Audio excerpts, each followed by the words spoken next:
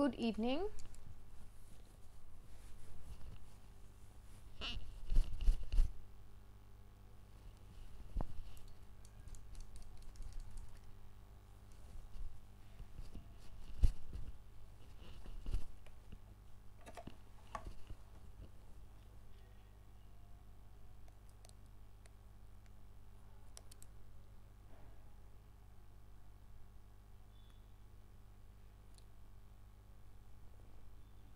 Let's wait for the students to join in and then we'll start off with our lecture. Today is the 6th day for our free marathon series on Botany Insider, and today we'll be discussing about the microscopy topic. Okay, so today is the second last day. Tomorrow we'll be concluding our marathon. Let's wait for the students to join, then we'll start off with the class. Yes, please confirm whether the audio and the visuals are clear to you, yes or no, in the chat sections, everyone.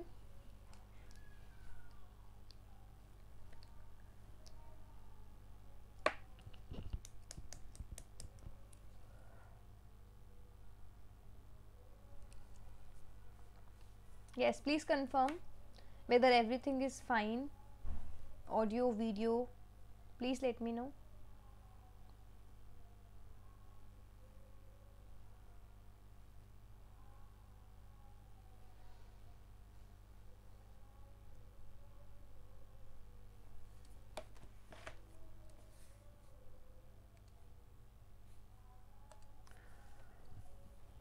Okay, so let's start off with the class. Today is the 6th class and we are going to discuss the topic of microscopy. It is one of the topic from unit number 13, if you all have seen the syllabus of CSIR, and this particular topic is repeated like in various other exams. In addition to CSIR, it is also important topic for DBT, for GATE, ICAR, etc. So it's a very important topic to understand. Before that, we are starting off with a new course on Botany Insider on 11th of December. If you wish to enroll in the same, kindly enroll. You can download our application and enroll in this particular course. Good evening, Sambhavi. Okay, in this we'll be discussing every single thing, every single topic related to the CSIR UGC NET upcoming examination for the December 2022 examination. In addition, if you haven't yet downloaded our application, please download our application. It is available both on the Apple and the Android mobile phones. These are the various contents that we have on our app. We have PYQ pointers, we have the notes booklet, a course is running for the general aptitude series. In addition, we also have various upcoming courses, so make sure that you get these contents for your preparation. Let's talk about our topic now. So the topic for today is microscopy. So it is one of the topic which we have been studying since our classes like 8th, 9th, right? So we have been studying about this particular topic time and again. But what is the difference that we have to make during the CSIR? Good evening, Mansi. So what is microscopy at the first go? See, microscopy simply means, just a second, yeah. What is microscopy all about? In simple words, we can say that those content, those substances or those molecules that we are not able to look via our naked eyes, these microscopes, the what do we say, process of microscopy is helping us in what? It is actually helping us to observe these contents, to observe these macromolecules, or in addition we can say to study these, right? So what is microscopy? It is a technical field that involves the use of the microscopial components such as the microscopes or the microscope objectives, what it is used for in order to attain the details of the examined samples. That means when you have a sample in front of you, so how is this sample, like what are the various characteristics of the sample, or we can say what are the various main features of that sample which we cannot observe via our naked eyes. This is what we study in microscopy. Okay, so what is a microscope? Because the microscopy is a field, and what is a microscope? So microscope is a high precision optical instrument. Microscopy is the study, and microscope is the main process, or it is the main instrument that is getting used in order to perform this particular function. Okay, so what is it? It is a high precision optical instrument that uses a lens or a combination of lenses, depending upon whether it is a simple microscope or it is a compound microscope. What it is used for producing highly magnified images of the small specimens or the objects which are too small, or the ones which cannot be seen by the help of naked eyes, or we can say unaided eyes, or in simple words, which cannot be observed in the nature in a normal eyesight ratio, but when we observe it via our microscope, we can easily observe and get to understand. Okay, now there are various terms to microscopy. There are various important things that we need to understand for the topics. The very first one is magnification, because we'll be, or when you will see the CSIR questions or any other exams question, you'll see that these terms are repeated time and again. So what is magnification? Magnification simply means that what is the amount or what is the degree via which a specific object is getting enlarged. For example, let's say initially the object was of this size, but because of microscopy you are able to observe it to this particular size. So from here to here, this is what magnification is. Every microscope, every type of microscope that we have, they have different magnifications property, or there are different ranges via which a specific microscope could enlarge the object. So that is what is known as magnification. So what is it? It refers to the amount or the degree of visual enlargement of an observed objects. The total magnification is calculated by what? It is calculated by the magnifying power of the objective lens to that of the eyepiece. What does this mean? So if you wish to calculate the magnifying power of a specific microscope, what do we require? We require, first, there are two main lenses in the microscope structure. One is the objective lens and the second one is the eyepiece lens. Okay, so by multiplying the magnification of the objective lens and the eyepiece lens, you are able to get the final magnification or the total magnification of this particular lens. That is the main microscope that we are looking forward. For this microscope's magnification power, you need to have the magnifying power of the objective lens and of the eyepiece lens. Okay, this is what is written over here. So this is the various other things given to you. For example, this the eyepiece magnification, let's say, is 10x and objective magnification is multiplied by 4. So overall magnification would be, just multiply the two and you will get the answer of overall magnification of the microscope. In the same manner, these are the examples given in front of you for you to get a better idea. Next we have that what is resolving power. Resolving power means, let's say you have this specimen and in that specimen there are two small dots which need to be analyzed, which need to be examined. Okay, so what is resolving power. Resolving power means that by what property or by what power is a microscope able to differentiate between the 2 points that are present very close to each other. What is the difference between magnification and resolving power? Magnification simply means that you have this point, to what extent is this point getting enlarged. This is what magnification is. Resolving power is that when you have point A and point B in close proximity to each other, so by or how accurately is the microscope able to differentiate between the 2 points in the final image which would be shown by it onto the lens. Okay, this is what resolving power is. I hope you have understood the difference between magnification and resolving power, because it is one of the most common confusion that students have. So I hope this particular point is clear. Is there any doubt till now? Yes or no? Please let me know. Yes, any doubt till now?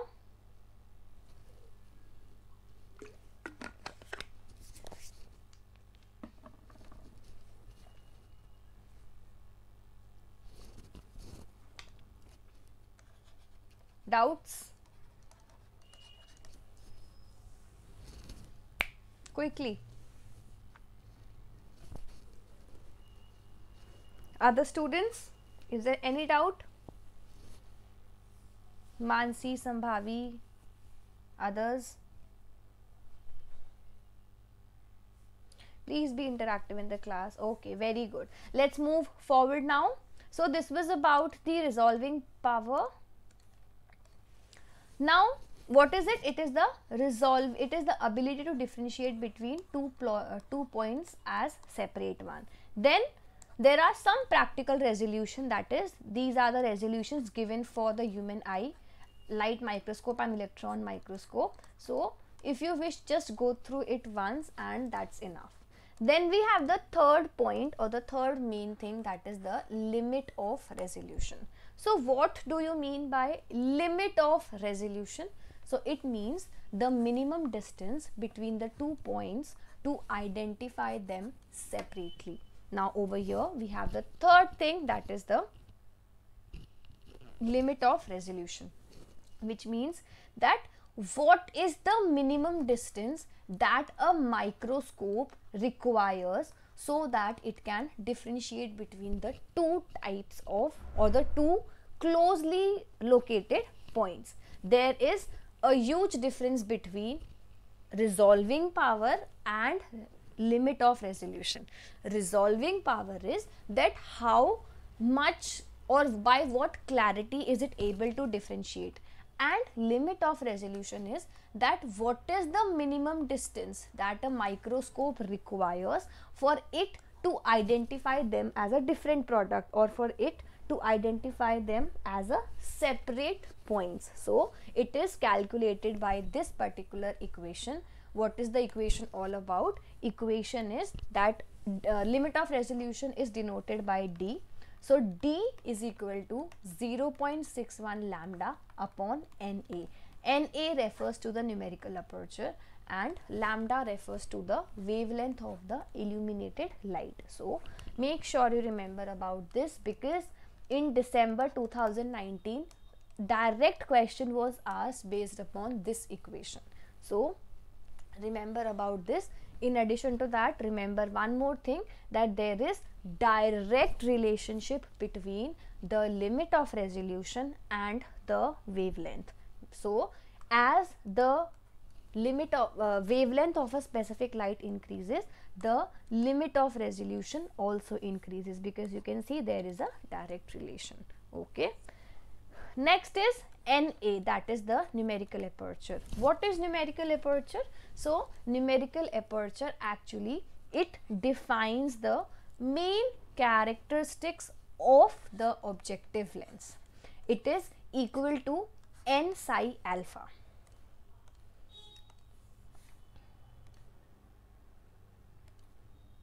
So D is equal to what? D is equal to what we have just studied. It is equal to 0.1.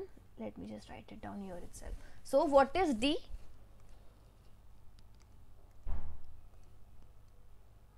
Yeah. What is D? D is equal to 0.61 lambda upon numerical aperture. Now, what is this numerical aperture? Numerical aperture is equal to n psi alpha. So, n sin alpha. So, D is equal to what? 0.61 lambda upon n alpha. Okay. So, this is what the complete formula of limit of resolution is all about. Now, what is n? N is equal to the refractive index of the medium between the specimen and the objective lens. And what is alpha? Alpha is the half the angle at which the light enters into the objective lens. Very, very important. Lambda is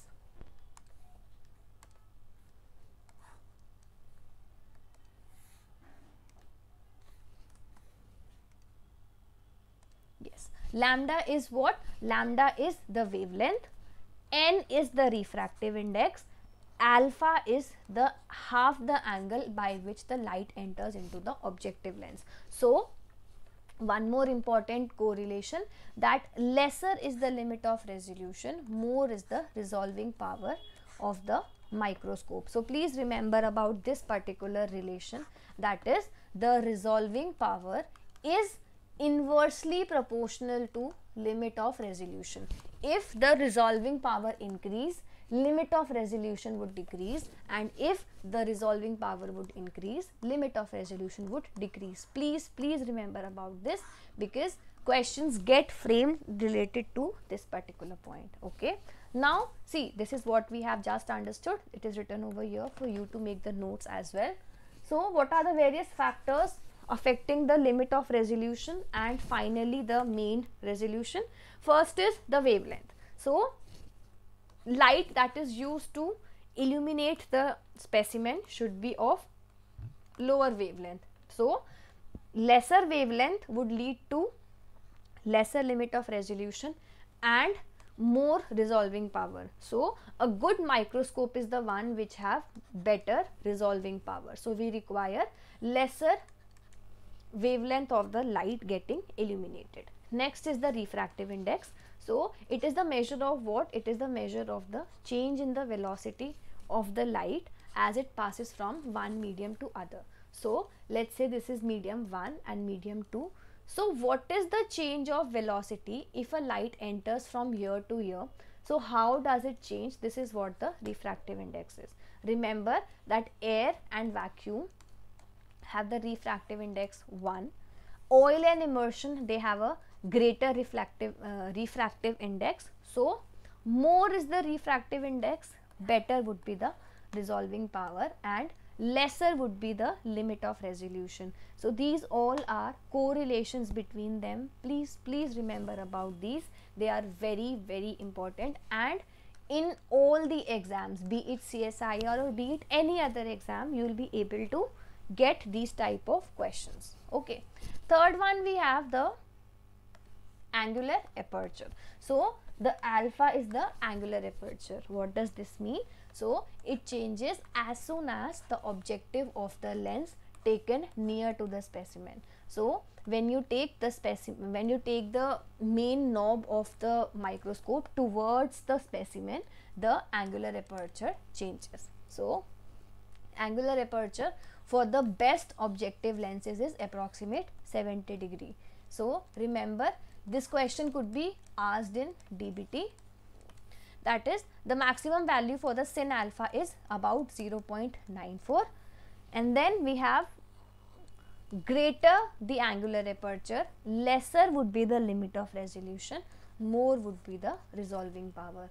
All of these correlations are very, very important. Please remember about them. You can make a note of these in your notebooks as well. It would help you out. Okay. So, this was about it. Now, if there's any doubt till here, you can ask. Otherwise, we'll start off with our next topic. We'll understand about each of the microscopes in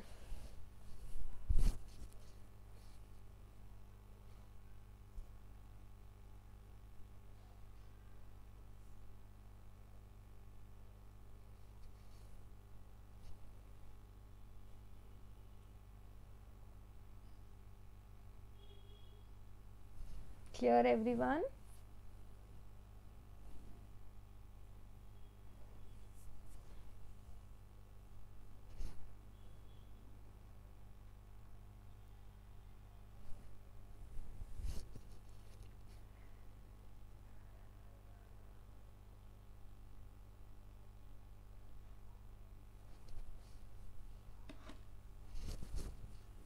Any doubt? Okay, very good. Let's move forward with the basics of microscope. So talking about the basics of microscope, what is a microscope all about? So it is a single lens. A microscope having a single lens is the one which is known as the simple microscope. So we majorly have two types. If the lens is one, then we call it as a simple microscope, and if there are two lenses or more than two lenses, we call it as a compound microscope. Okay, so in this, in order to enlarge an image, a single light path passes through a series of the lenses in a line where each lens magnifies the image over the previous one. That means, let me just make it for you. So let's say this is 1, this is 2, and this is the main path of our microscope. Just imagine it that way. Okay, and let's say over here we have the specimen. So as and when the light falls over the mirror that we have, light would be passing from here. So as and when the light passes through the various lenses, there would be an image formed, and every successive lens would be enlarging the image, and the final lens would help us to understand, would help us to examine the main characteristics, the main features of the specimen that we are observing. Okay, there are basically two types of lenses. First one is, or in any standard microscope that we have, there are two lenses.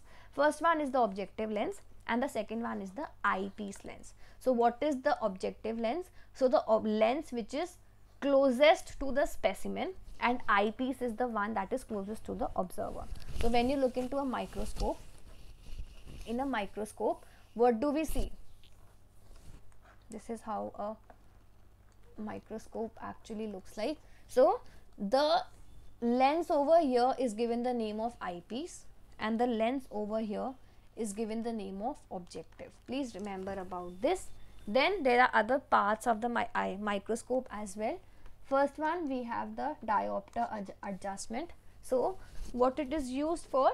It is useful as a means to change the focus of one eyepiece so as to correct for the differences in the vision for your two eyes, because every single person have different eyesight. So for every person to change and understand the main focus area, this diopter adjustment is there. Then we have body tube, arm, coarse adjustment, fine adjustment, nose piece. You all must have used a microscope because you all are preparing for a specific competitive exam. So you all must be knowing about the various parts of the microscope. Okay, this is very, very basic. I don't think a master's or a graduate student need to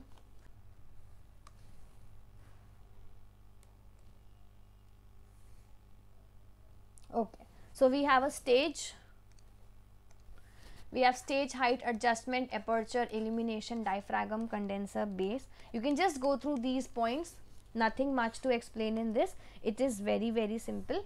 Okay, now the main concept is related to the types. This is something very, very important, that is the various types of microscopy. First one is the optical or light microscopy, in which we have bright field, dark field, confocal, phase contrast, and fluorescence. Then we have electron microscopy, in which we have TEM and SEM. Last one is the scanning probe microscopy, which is the atomic force microscopy. Okay, each and every one of them, like the bright field microscopy. So bright field microscopy is the one in which the field is bright and the specimen that we are going to observe is dull in color. Then we have the dark field, in which the complete specimen is dark and we will be observing the specimen which would look very, very bright onto the field. Then we have confocal, phase contrast, fluorescence. Let's understand about each one of them in detail. First one is the bright field microscopy. So what is bright field microscopy? The one that produces a dark image against a brighter background. Remember about this. The word itself says it. Bright field. That means the background is what? The background is the one which is darker. The background is the one which is bright in color, and then you have a darker image. Second one is the bright field microscopy uses what? It uses the light from the lamp source to illuminate the specimen. This light is gathered in the condenser and then it is shaped into a cone where the apex is focused on the plane of the specimen. Now over here, what are majorly used? Methyl blue is used to stain the cell nuclei. Then we have the gram stain that is used for the bacteria. Then we have fuchsin that is used to stain the smooth muscle cells. These questions are asked in DBT and also in the GATE exams. So please make sure that you remember about each one of them. Talking about the application of bright field, so they are used to mainly observe the simple to use with fewer adjustment, and then the live pigmented cells could be easily seen. So please remember about this thing. Disadvantages that in this staining may introduce extravenous details that are not needed. Okay, so this is about the bright field microscopy. Then in addition to that, we have various other features. Then we have the dark field microscopy. Again, the word itself suggests the same. The field is dark, that is, let's say that this field is completely black in color. Onto that you have a bright image. Let's say this is the bright image that gets formed on the field. So dark field microscopy, it removes the unscattered beam from the image. Only light that has been reflected or refracted by the specimen forms the image. Okay, so this is accomplished through the use of an annular aperture that will produce a hollow cone of light that does not enter the objective lenses. Applications of dark field microscopy are, first one is it is used to observe living unstained samples, very important. It is used to get more details of the external features like the outline boundaries, very important. You can get a 4 marker as well from this particular point, that which of the following could be used for the finding out the outlines of the boundaries. So it is the dark field, not in this straight manner, but yeah, in case of like a case study or something. Disadvantages that it is very sensitive to dust particles. Okay, so if you look into the ray diagrams for the light and the dark field microscope, so this is how the main thing occurs. You have the light which gets illuminated upwards, you have condenser lens, then you have the specimen, then you have objective and the ocular lens, in the same manner the opposite one. So this is about it. So you can see this is how the light and the dark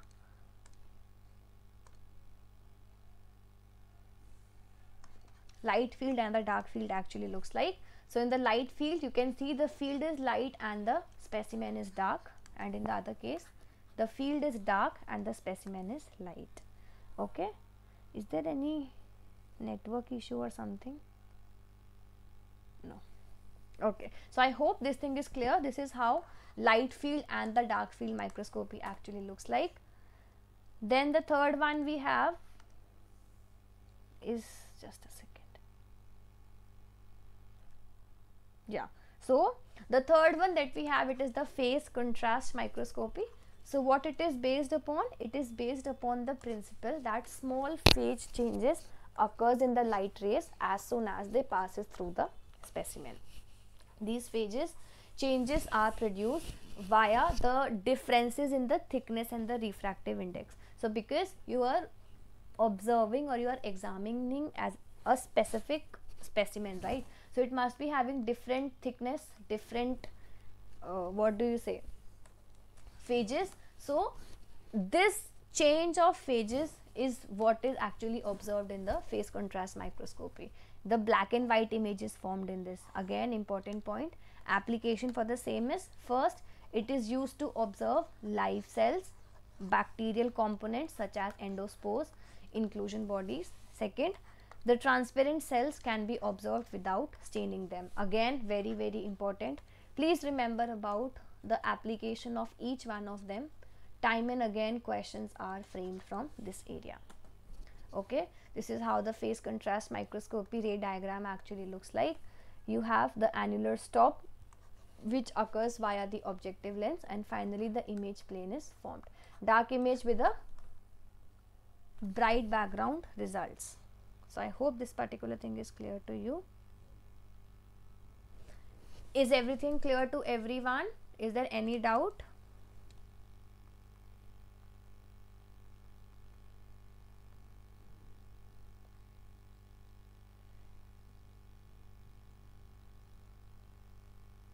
Yes, any doubt, anyone?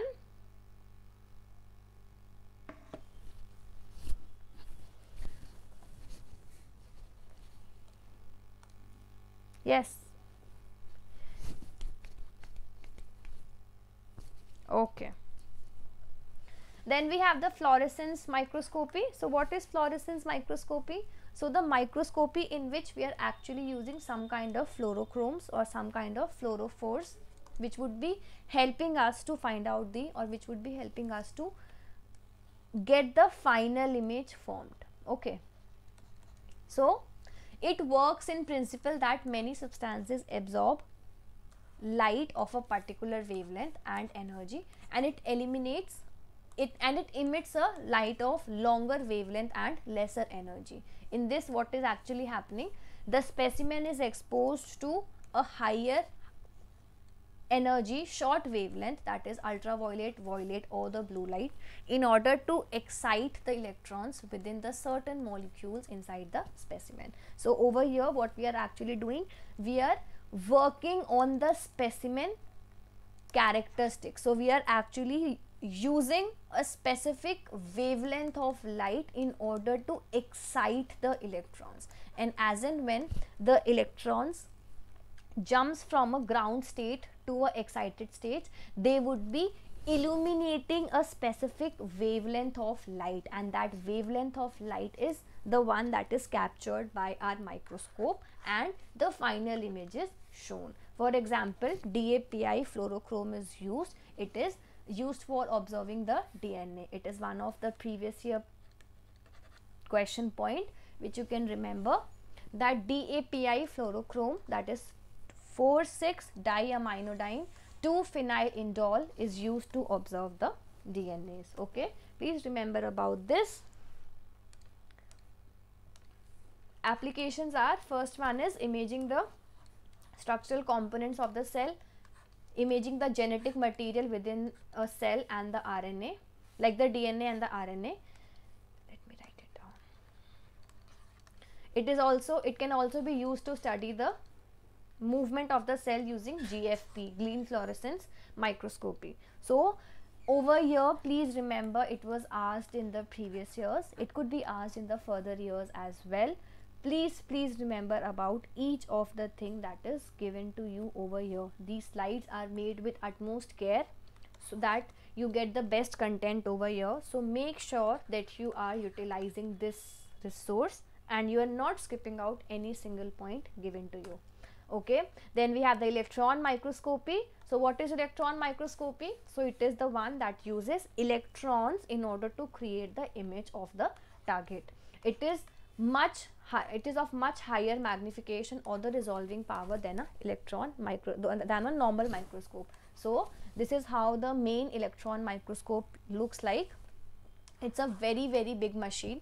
Like I have seen all of these, like SEM, TEM, all of these kind of machines I have seen with, like in reality, in the rooms in the college. So these are like complete room, you can imagine. These microscopes are so big and they are of such a big, like what do we say, a very big facility is there which in which we have the complete machine. We'll be having a computer, we'll be having a specific person right there who would be operating it. So it is very big machines, and also they provide us with the best of facility that electrons are used up in order to get the image. Okay, so this was about it.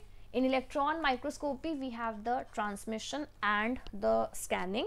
So transmission is used for what? It is to visualize the 2D image, and ultra thin sectioning is done using a ultra monotone. So what is an ultra monotone?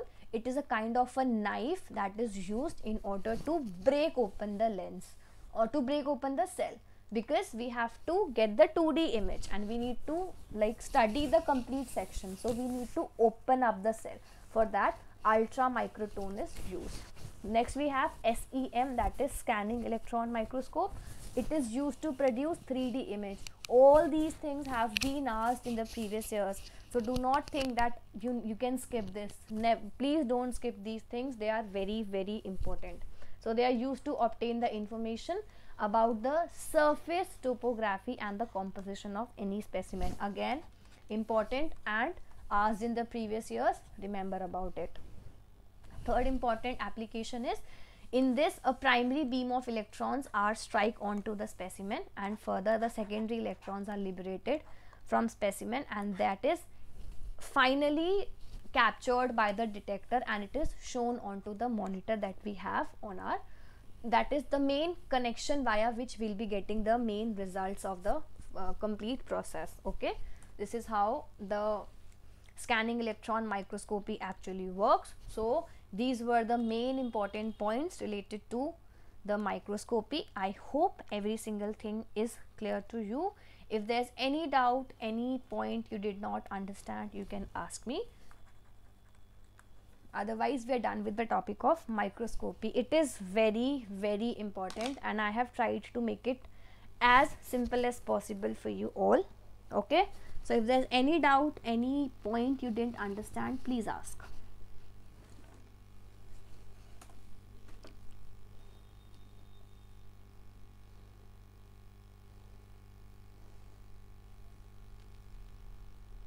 Yes, any doubt?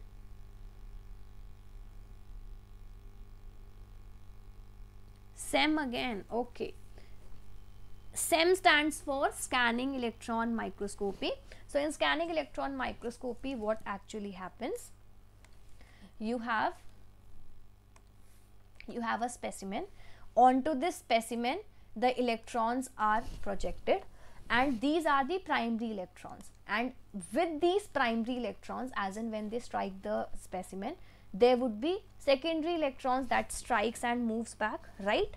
And these secondary electrons are captured by the detectors, and these detectors would be showing the final image onto the computer screen, where you'll get to understand like what is the main surface topography or the composition of the specimen that you were like examining or you were trying to understand. Okay, so is it clear to you now, Farheen?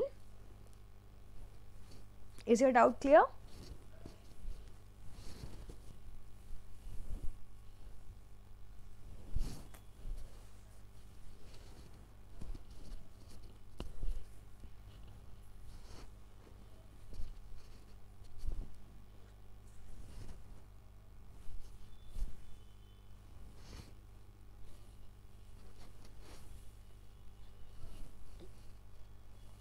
Okay, so this was about for today's session. We are starting off with a crash course on 11th. If you wish to enroll, you can enroll in that.